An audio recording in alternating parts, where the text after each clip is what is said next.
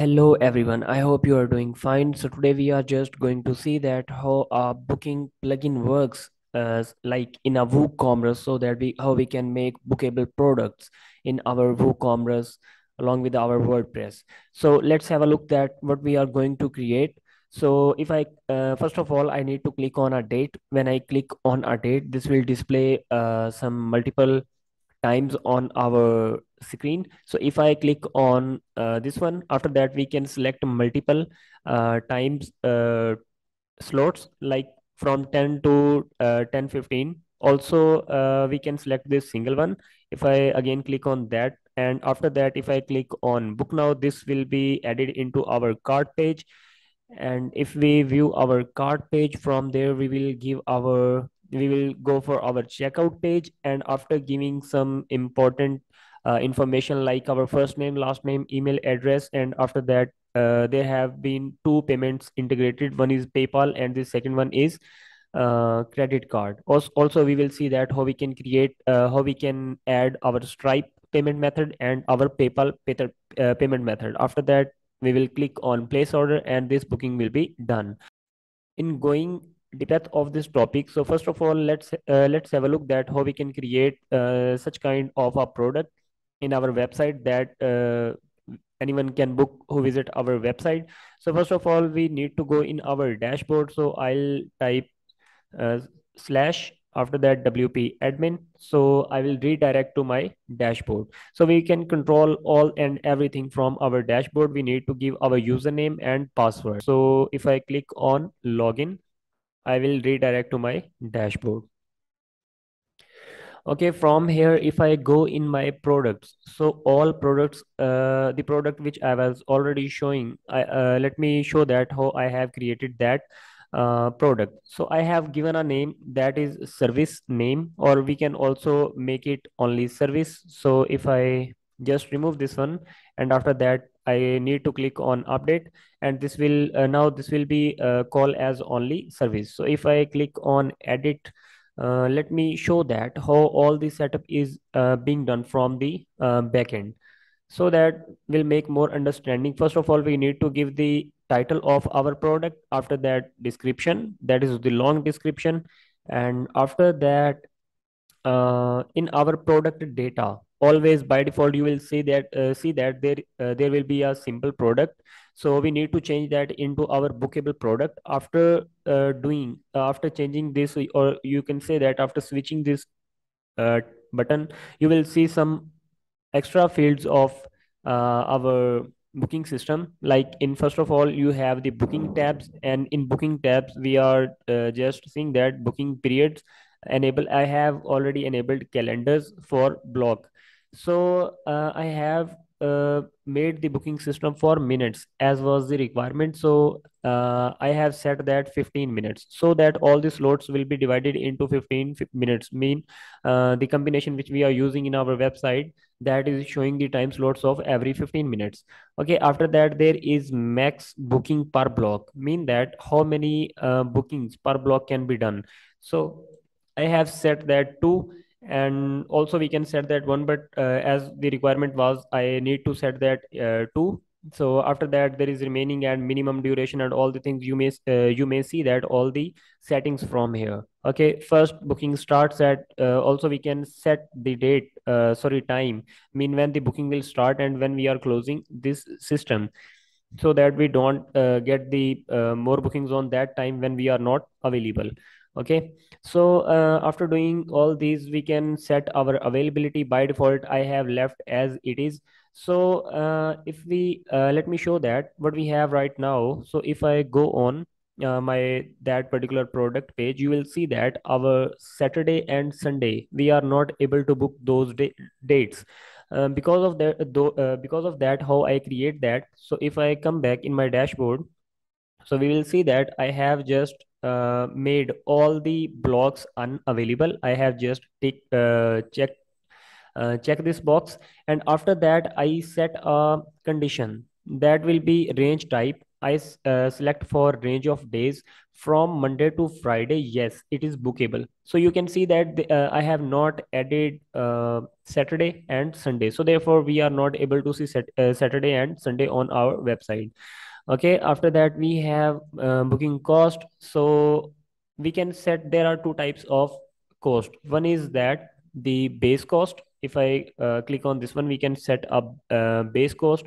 That mean if I click on this one and mean on 16 and I select a multiple dates from here to here, the blog price will only charge it $10. But right now we are using our cost per blog, that is 10, mean charge payment for every single blog. So 10, 10, and 10, that makes 30. But if we give a base cost, that will only, if that doesn't matter how many blogs we have booked, but that will show a constant amount of like $10 always here. So I'm not going to use that, but as it is going fine. So after that, I think we have covered all the things. Like the main basic thing is, important thing is booking. So we can also set that the fixed block, or we can give them the range of slots so that they can book. If I click on fixed block, they will not able to select these multiple blocks from here. So I have allow them so that they can book more, they can choose more slots, and they can book more our slots on from our website. Okay, so after doing all these, after we have just a simple product image over here, and we can also put our product gallery image like we do for our WooCommerce sites. And right now, the main important thing that was the plugin. So the plugin which we are using for that, there are a lot of plugins in our different marketplace for the bookings, but I think the best one is booking and appointment for WooCommerce Premium, and this is doing a great job. So we get all the options which we need there in our website. Okay, so let's have a look that how we have linked our payment methods. If you don't know how to link payment methods with our WooCommerce website, is if I go into WooCommerce and then I click on settings, and after going on settings, there is a tab for payments. And if I click on payments, we will see that how many payment methods, which payment method we can use. There will be by default multiple payment methods which are already available, like direct bank transfer, check pay, payments, and cash on delivery. But right now we are using Stripe, and the second one is PayPal checkout. So if you don't want to show PayPal checkout in our website, just click on this one, and this will be checkout. After that, we need to click on save changes. Also, you just need to install the Stripe for WooCommerce plugin in our website if you want to set Stripe payment method in our website. After that, you just need to click on manage, and you need to give your API keys from there. Okay, so the other thing that how the other thing is that when someone book our service, how we will get notified that whether we have the someone have purchased our some service, and how our customer will get notified booking is confirmed or not. So right now I have just enabled our cash on delivery service there, so that I can check from our incognito mode that it is working fine or not, that we will receive our emails or not. So I will click on save changes, and after doing that, I'll just click this page and open in a incognito mode. I was already signed in website, already logged in website. So if I don't make a booking, because I'm already admin from there. So right now we are in incognito mode, and we are not no longer logged in our website. So if I click on 16 and I want to book 16/30 date, and I click on book now button, and after that this will be added in our cart page. And if I click on view cart and proceed to checkout, and after that we will check that whether we receive email from our website or not. This is a really amazing system that we immediately receive an email, as well as our website also shows that we have received a booking or we have received a order. So let me just put my some content which is important, which we need to give here, that is very important. Without them we can't make our booking. So after that, we I have selected cash on delivery because I don't want to pay right now. That will take too much time. So I click on place order, and this will be done. And this will show a thank you page and with order has been received, and all the details about our order which we have right now placed. So we can see that there is order number, date, and total amount and payment method and all which we have booked on that website. So let's check that whether we receive the email or not. So for checking that, I just need to open another browser. So I need to go in my Gmail account so that I can check whether I receive a email of the confirmation of my booking or not. So if I go on Gmail, so let's see whether we receive the email from our website or not. So right now we are going on in our as a customer account. Okay. So the email which I give there. So if I click, we have received a email. So if I click on welcome, we have received already a email that thank you for your order and hi RK. That is the my email. And just to let you know, we have received your order and it's now being processed. Pay with cash upon delivery. That is the payment method which we choose when we was placing the order, and all the details and everything we have there. And also there is the link of our website as well. Okay, so right now if I go in our dashboard of my website, so see that where we received that order. So if I refresh this one, and we will see that there is a tab of booking as well.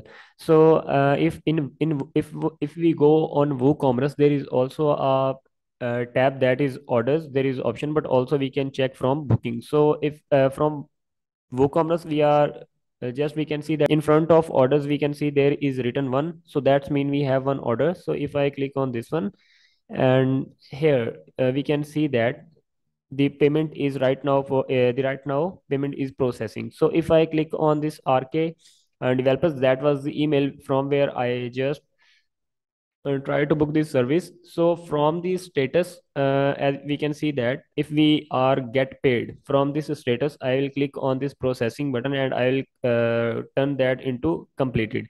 And after that, I will update this one. So our customer will also receive again a email that the offer, the booking is confirmed. Okay, so again, if I go on our Gmail account that was for a customer that we are using for.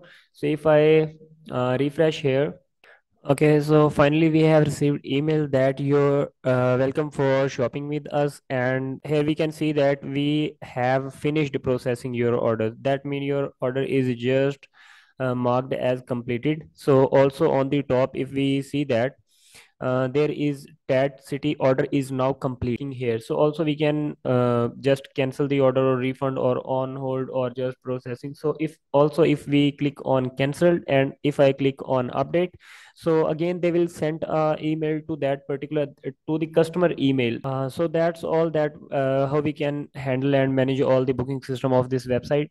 So also if we need to edit anything on our pages, so all the website is created with Elementor. So Elementor is a very powerful page builder. So like I want to change this text. So what I'll do, I'll just go into edit with Elementor and I'll click on this section, and we will see there are sidebar. From there we can easily change that. So let's have a look that how we can do that as well.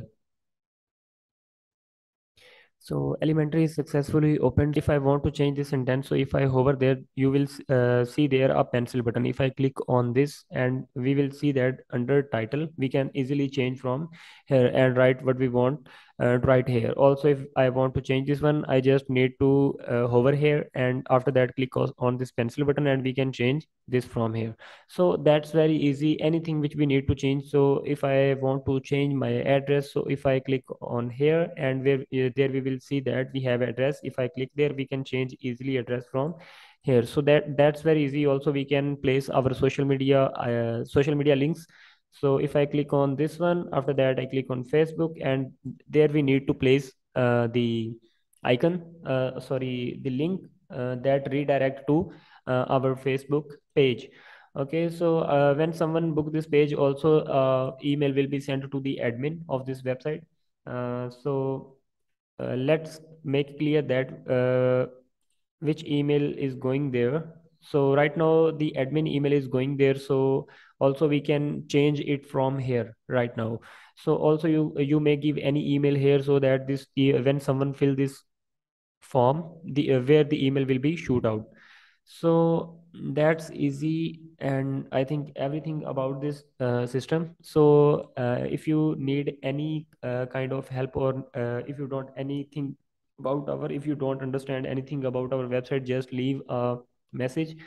Thank you so much for watching. I hope everything is clear now.